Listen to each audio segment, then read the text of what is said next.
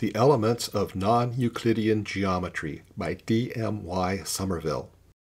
Chapter 2, Elementary Hyperbolic Geometry. Section 45. Another proof that the geometry on the horosphere is Euclidean.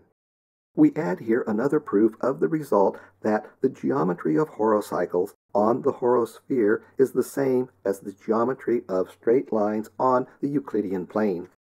Let the three parallel lines in space, A omega, B omega, C omega, be cut by a horosphere with center omega in A, B, and C, and make AA prime equal to BB prime equal to CC prime, so that A prime, B prime, C prime lie again on a horosphere with center omega. See Exercise 8.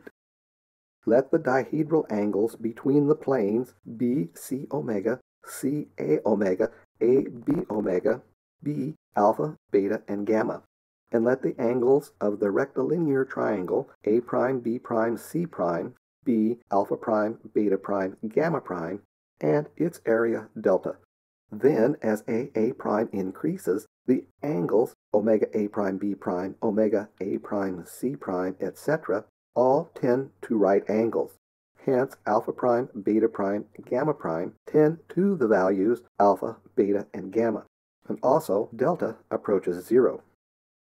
Now, delta is equal to k squared times the quantity pi minus alpha prime minus beta prime minus gamma prime. Hence, alpha plus beta plus gamma is equal to pi, i.e., when three planes intersect in planes in three parallel lines, the sum of the dihedral angles is equal to two right angles. Hence, the sum of the angles of a geodesic triangle on the horosphere is equal to two right angles. The Elements of Non-Euclidean Geometry. This book was written by D.M.Y. Sommerville, M.A. and Doctor of Science. It was published by the Open Court Publishing Company, London, G. Bell & Sons, Ltd. in 1919, and now is in the public domain. It is being read by Jim Renholt, with programming and illustrations by Jim Renholt in 2019. Thank you for listening.